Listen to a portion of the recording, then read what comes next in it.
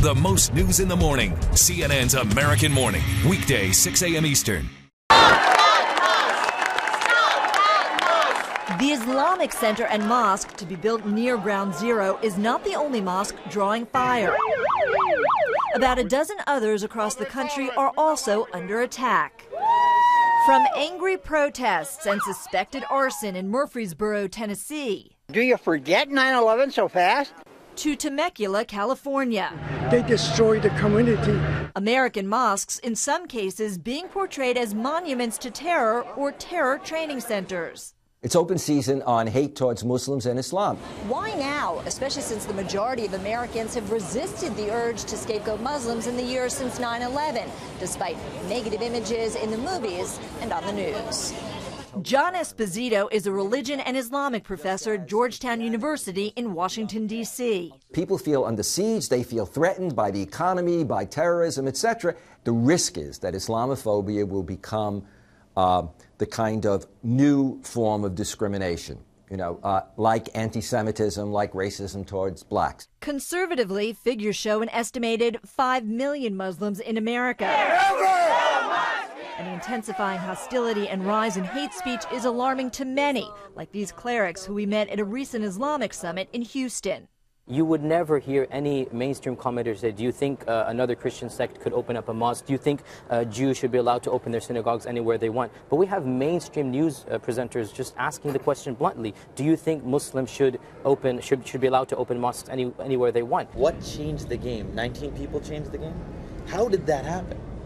Because we've been your doctor, we've been your x-ray tech, we've been your accountant, we've been serving you slushies for a long time. So what tipped the scales? Wissam Sharif, Yasser Hadi, and other prominent American clerics say American Muslims are under siege both by Islamic extremists and some U.S. conservatives. You have radical Islamic clerics, right, preaching from abroad saying you cannot be an American and a Muslim at the same time. Well, lo and behold, on the far right, you have quite a number of famous, prominent Islamophobes who are saying the exact same message. The Ground Zero Mosque, as some call it, has whipped up national debate, fueled in part by misinformation and fear-mongering. Yet anti-Muslim feelings have been simmering. Since last year, this YouTube video has been viewed more than 12 million times. The world is changing. It's time to wake up. Islam has become a political wedge issue, with politicians like Newt Gingrich comparing Muslims to Nazis. Nazis don't have the right to put up a sign next to the Holocaust Museum in Washington. There's no reason for us to accept a mosque next to the World Trade Center. In fact, a Duke University study finds rather than fuel terrorism in America, contemporary mosques prevent it. National security experts and American Muslims like Siraj Muhammad fear there's a lot at stake. The more they speak and the more they incite people, they themselves are a concern to be dealt with, and they have to be told, you have to stop this rhetoric. It's hurting America's security. Right. Because it's creating hatred. Yes, it's creating a lot of hatred. The latest 2008 FBI statistics on hate crimes against Muslims don't reflect what's going on now, but experts believe the spike that happened after 9/11 could repeat itself. In New York recently, a cab driver was stabbed after his attacker allegedly asked if he was Muslim. Slowly but surely, we will counter this Islamophobia. Everybody had it. The Irish had it, the Catholics had it, the Italians had it. Now it's just the time of the Muslims. How long it will take to counter is anyone's guess.